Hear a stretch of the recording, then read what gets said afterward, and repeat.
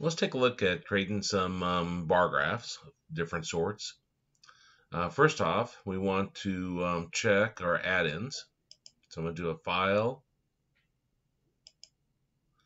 and then options. You'll see an add-ins here. And there's a manage Excel add-ins here. This might look different based on your version of Excel, but they're kind of all the same principle. Somewhere you'll see manage add-ins. Choose go. And you want to choose analysis toolpath, so you want that selected. I always choose the VBA to just be on the safe side. Now once you've selected that and you clicked OK, then up here under data, you'll see option says data analysis. Now let's take a look at creating a histogram. Let's say I got grades: 98, 97, 92, 90, 89, 88, 83, 85, 87, 91, 72, 73, 71. Just making up some numbers. Okay, that's probably good enough. Now this is in cell A1, our first one, through A17. So if I come up to my data analysis, if you scroll down, you may have to scroll down, you'll see a histogram option. And if you click OK on that, it asks you for input range. And here's where you can type in A1 colon A17. Now you can say chart output, and new worksheet's fine, and I'll just click OK. This creates a very basic histogram, and it gives you some bins. Now these may not be what you want. Bin is your upper class limit. So what it's giving me is it's giving me 60, 69.5, 79, 88.5. Now, if you assume one decimal place, and unfortunately, I don't think this is a set class width. Let me see, 88.5 minus 79 is 9.5. Oh, I guess it is. 79 minus 69.5, 9.5. Okay, so the class width is 9.5. That's good. So, assuming one decimal place, since that's what I have here, this stops at 60. Here, if I come up with just a gap, this would be different if we went boundaries. Then I'll assume a gap of 0.1. So this would be 69 or 60.1. I assume a gap of 0.1 because we have one decimal place. If you have two decimal places, you assume a gap of 0.01. Three decimal places, 0.001. And if you have no decimal places, you can assume a gap of 1.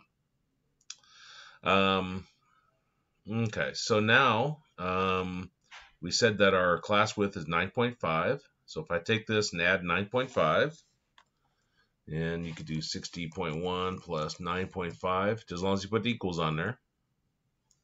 And 69.6 plus 9.5. This one would be 60.1 minus 9.5 because I'm going back 1. And this would be my frequency distribution. So this would be 1, 1, 5, 4. I guess we have a more. So more than 88.5. That'd be 6. Okay, so that's how you built a frequency distribution from the bin listing here. Wasn't very easy to work with. Well, you can control your own bins, your own upper classes. If I go back to sheet 1, in column B, I'm going to put my my bins, my upper class limits. So maybe I'm going to go with 100, 90, 80, 70, And I probably need a 60 since I got a 60, assuming these are our upper class limits. So now, if I go back to the Data tab and Data Analysis, histograms already chose. I click OK. It puts dollar signs before those, but that's fine. I still point A1, A17. For my bin range, I'm going to tell it B1 colon B5. Chart output still selected. And now if I do an OK, I don't know why I put more there when there wasn't anything else, but regardless. This gives us a little bit better picture of our histogram. And the bin is, again, our upper class limit. So it tells us our bins are 60, 70, 80, 90, and 100. Now, since there's no decimals here, I'll assume a gap of 1. So I'll come back to that one. This is 60, so this would be 61 because it's a gap of 1. And then my class width is 10, so this would be 71, 81, 91. And this would be 51. And then our frequency would be 1, 2, 4, 6, and 4. Now, we could use boundaries. Boundaries is where the upper class limit here matches the lower class limit here. But this is fine for what we've done. And if your version of Excel puts a more on there and you're creating a histogram, don't worry about trying to get rid of that more. It's strange it even puts it there. Okay. Now that is a histogram. Now just a bar graph. I'm going to click this plus to create a new sheet down here. And make it a little bit bigger. And let's say I have January is 1,000, February is 2,000, March is 3,000, April is 1,500, and May is 4,250. Okay, this will give you an idea. Okay, so and I always have to play with this a little bit myself. Sometimes you highlight the month, sometimes you don't. And I'll go ahead and highlight both columns. I clicked the January, held down my left mouse button, and dragged down to here. And then I'll do an insert. And over here, you see the first option is bars. And looks like it worked selecting the month. It puts the month down here. And that's how you can create a bar graph. And you can click up here. If you click twice, you can modify the title.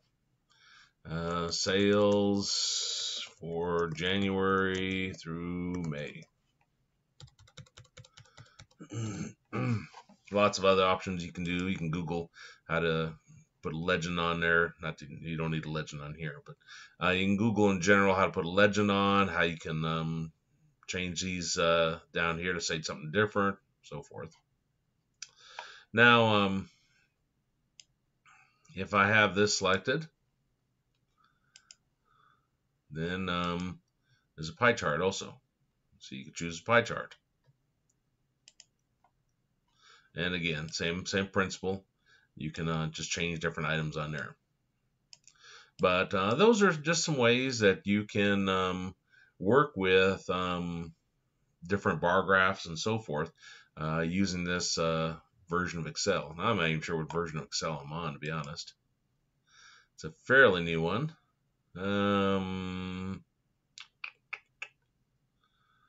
Let's see.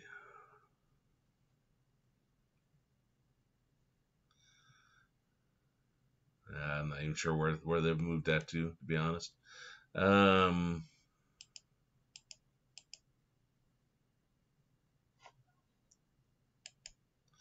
when I go into Excel, it would tell me, but I'm not going to exit out just to show that.